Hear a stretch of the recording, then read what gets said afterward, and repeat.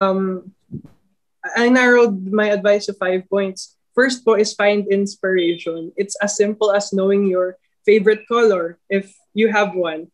My tatay, he does not have a favorite color because he loves all the colors, but he gravitates towards green. So in a way po, find inspiration can happen anywhere. It can come from anywhere, and it could be anything or anyone.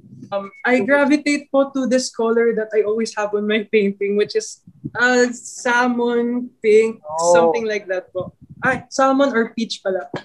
So second po is find your purpose. Know the questions in life you'd want to answer. Knowing your why. Because I think po, knowing your why will help sustain you despite all the trials and challenges that you might face in life.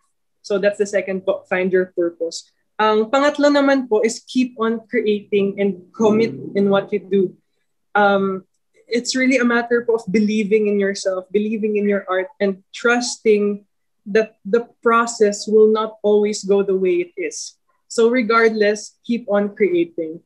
Then yung pang-apat po is make mistakes.